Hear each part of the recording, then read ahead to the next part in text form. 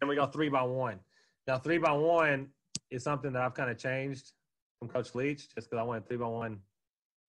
So the play side's always to the 3 receivers. But the thing about it is the rules don't change. So if we're calling spot right, this guy just has to know where do I get to if I'm 2x2? Where in spot? Basically, if I were running that inside slant, I get to over the football. So he's doing the same thing. If he's front side, he's just getting over the football, except this time he's sitting down. Backside, he's still running slants because that's the rules on spot. If you're backside, you run slants. Front side, we still got the corner out of the inside receiver, the spot route, and the back swinging. Now, we don't tell the receivers this because we don't want them to know. If we run it 2x2, we just tell that quarterback to pick a side and work it. You know, if you want to work the spot side, you can. Start on the spot side, and those double slants will sit down backside, and they kind of become your check downs if you start on the spot side.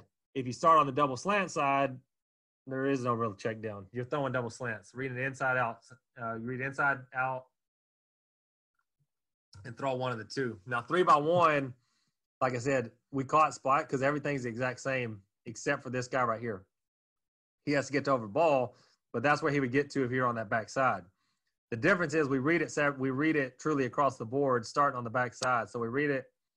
This slant is 1, to over the ball 2, to the spot route 3 or the search route 3, all the way back here to the 4 to this running back.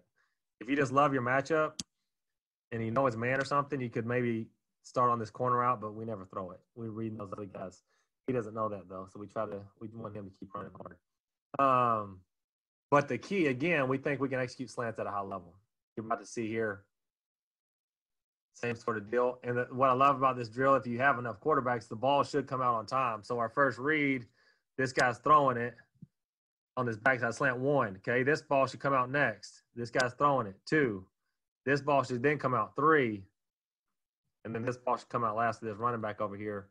That guy's just going through the motions. That's why he's over here.